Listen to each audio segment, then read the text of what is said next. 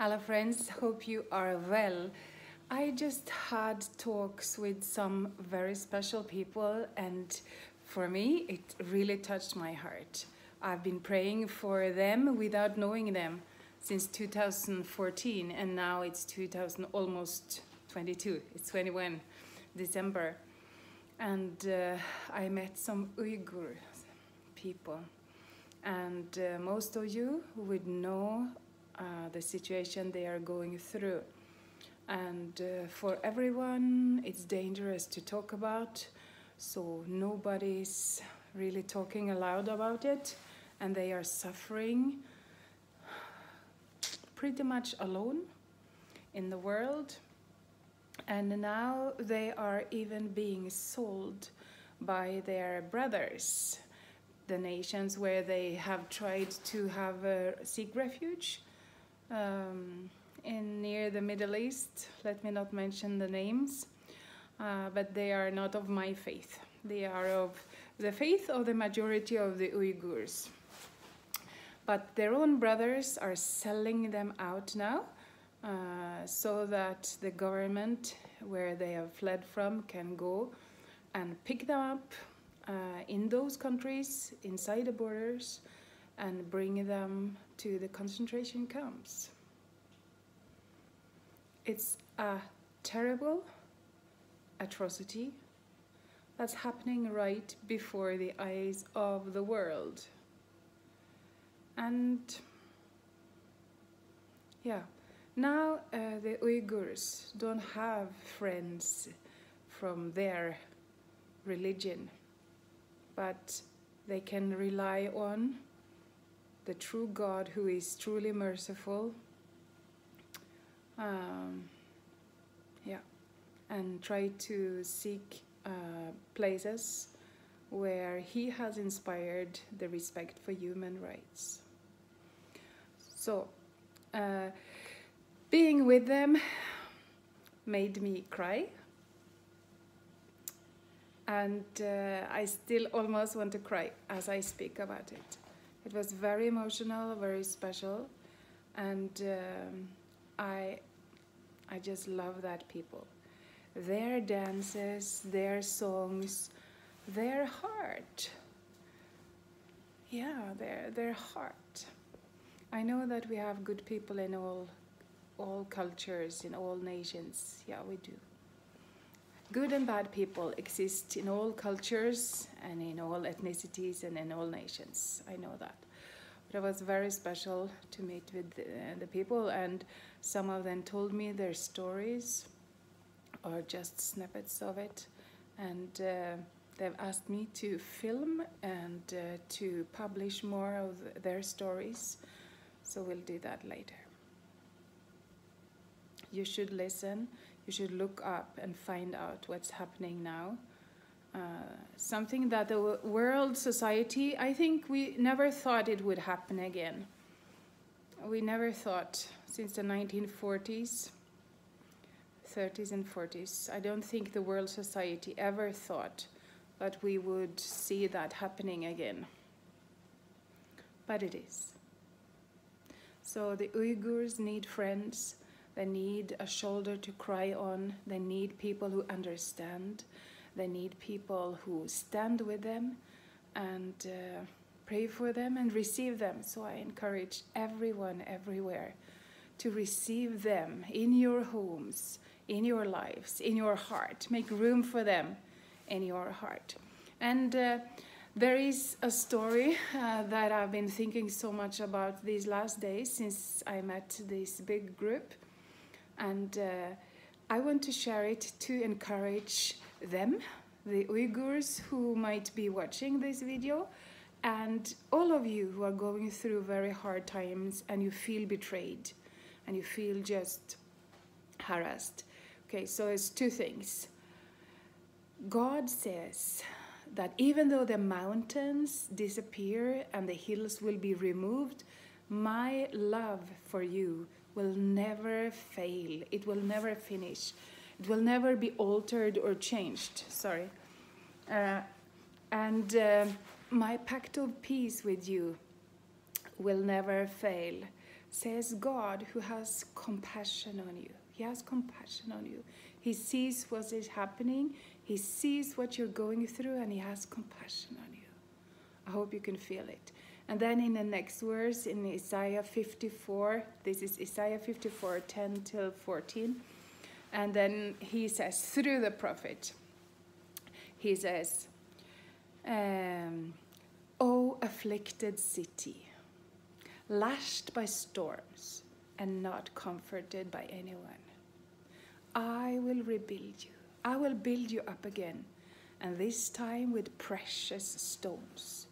Everything in you will be made of precious stones and jewels. You will be stronger than before. You will be more beautiful than before, because God is the one who will build you, you know?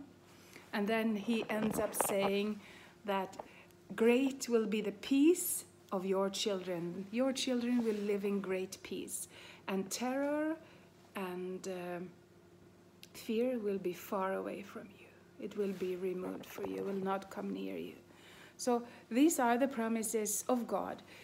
In the first place, it was given to his own people, his example people, that experienced the same atrocities, the same terrible situation, the Jews, as the Uygurs are now facing. So it is, we can take it to us, and we can take it also to the Uygurs. God has compassion on them. God has compassion on them. He has not forgotten you. He has not forgotten you. I want to shout it. He has not forgotten you. You are not forgotten. So any Uygurs who watch this, this is not the end. This is not the end. God has future and a hope for you. Just come close. Just be encouraged by this God who has compassion on you. He is not a harsh God, but he's one who actually hears your prayers, and who comes down to the earth to help you.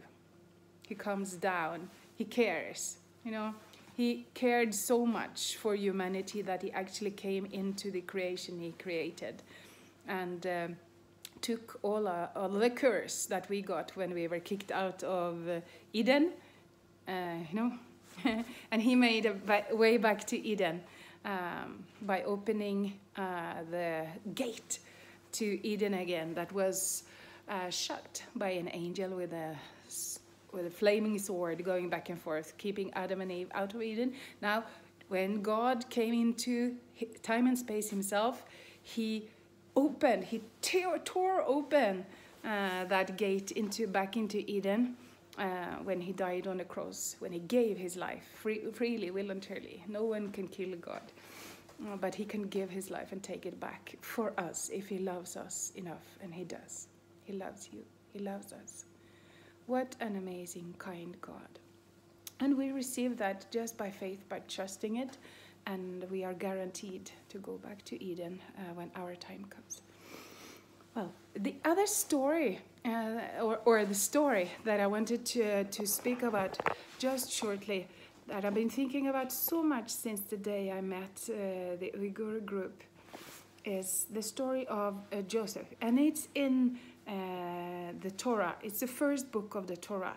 So the Holy Bible has the Torah, the Sabor, the prophets, the Injil. It has everything in it. So the Holy Bible, you can find everything. And everything that comes after that must align with the truths that are from the Torah, the Sabor, the prophets, the Injil. Okay? And in the Holy Bible, you find everything. And you can find it in your language online. Just seek for the Holy Bible.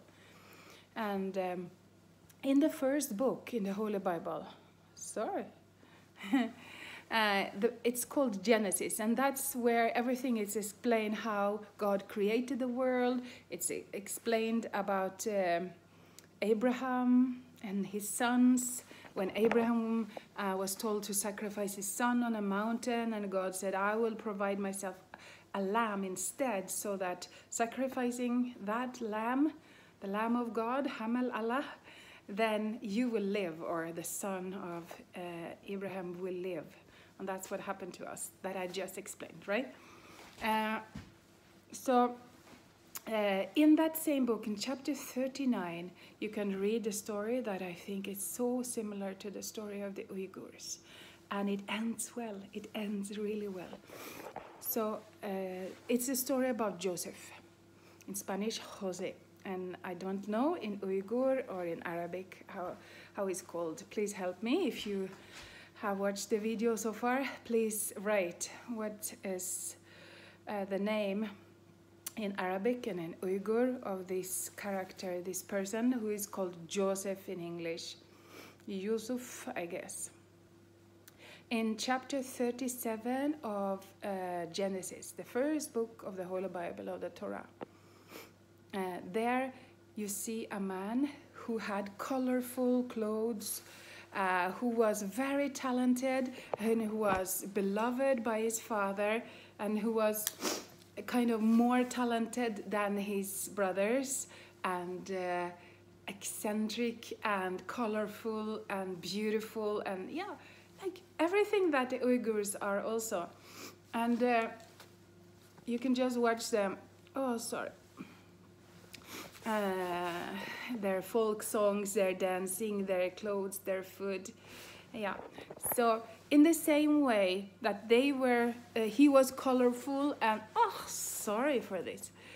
In the same way, Yussuf was colorful and beautiful, and, you know, his brothers got jealous of him. And his own brothers put him in a well and tried to kill him. But then they said, no, we will not completely kill him because the guilt will be on us. So they confined him, okay? They confined him, his brothers confined him in a well where he was languishing, he was suffering. And then came some caravans, and then they said, let us sell him and get money.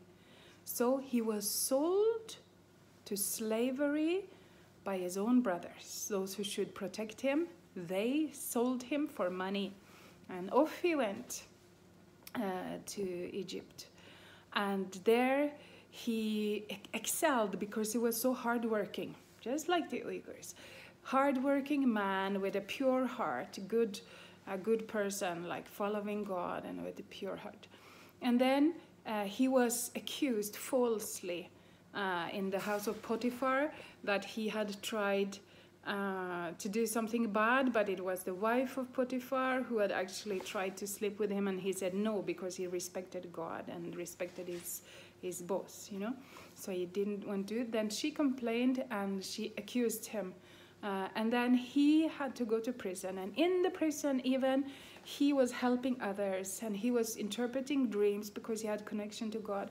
Long story short, he was forgotten in prison, and those who promised to help him out didn't help him out, and he was forgotten, but not by God. So one day, the leader of the country, the Pharaoh, he needed to have a dream interpreted, and some remembered that in the prison was rotting a man who could interpret dreams, Yussuf, with his connection to God. And then they sent for him, and he saw and interpreted the dream of Pharaoh perfectly, and he said that there will be 7 good years now, and after that 7 bad years. So you have to store up food in the 7 good years so that you will not die of starvation in the 7 bad years. So the Pharaoh, the leader of the country, made him the second in command. After Pharaoh came this Uyghur, or came the Jew, Yussuf, who was had been in prison and been hurt and been neglected and forgotten and never comforted, you know.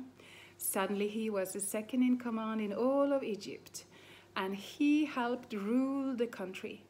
And then later his brothers came back to him, and they were starving, because that's what can happen when you don't care for the needy. God says that if you close your heart to the needy when they cry out for help, I will close my heart towards you. So it's dangerous for us to close our heart towards the poor and the needy and think only about our own Christmas, only about our own houses, our own family, our own wealth, our own car, our own hytte. It's dangerous, you know. Because if we close our hearts when they cry out, he will close his heart and not answer when we cry out. Sorry. That's how much God loves those who are suffering and has put us on the earth to be his hands and feet, to reach out, to give gifts, to heal the sick, to go and raise up the dead, to raise hope, to give hope, to clothe those who are naked, to give food to those who are hungry, and to give housing to the tired wanderer. And you would not know how many are tired after oppression, after living in fear and experiencing the worst. So please take people in to your house, to your heart, to your life, and share what you have. God will remember you. God will remember you. Okay, but the story of Joseph ended well. He became the ruler and was able then, by his wisdom and his purity of heart, to help all the nations around there. And his family came to live in Gozen, in the best part of the country. And yeah. And the other person who was also sold by someone whom he loved and helped was Jesus, Isa. He was sold by one of his disciples whom he had fed, whom he had taught for 3 years, Judas Iscariot. He betrayed Jesus and sold him for money. But Jesus, it was part of the plan. And Jesus resurrected again and lives and will soon come back from heaven and be the judge of all the earth. Okay, and in the end of the story of Yussuf, he said to his brothers, "You meant this for evil for me, but God meant it for good, so that I could help and save many people." So behind that, I'm not saying that God is behind it, but even the worst things, the terrible things, God can turn them around as long as our hearts are fully with him. As long as we follow Jesus, he has promised that he will turn around even the worst things. In Romans 8:28, he says, we know that God makes all things work together for good for those who love Yahweh, Jesus.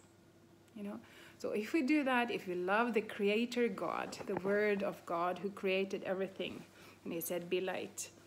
If we love him and follow him and trust him, he will turn everything out for good, even the pain, even the sorrow, and even the injustice. Because God is a God of justice, and he is on the side of justice. God is on the side of justice. Let us be also. Let me pray for you. Father, I thank you for sending some of my brothers and sisters here close to me, that I could meet them, and I pray that you will bless them. And I pray for all the Uygurs and all who are oppressed and afflicted in other nations all around the world. Please send protection around them. Be a wall of fire around them, Lord, and be the glory in their midst. Lord, give strength and comfort to their tired hearts. Heal their wounds, Lord, and raise them up to become all that you have planned for them to be. Make way for them, Lord. Open the doors for them into safety, out of prison, out of darkness, into your wonderful light. Let them experience your love, Lord. Let them experience your love. Not just know about your love, but experience it. I pray your protection and your care and you holding them in your loving arms, Lord. I bless them in Jesus' mighty name. Take care of them, Lord. Amen.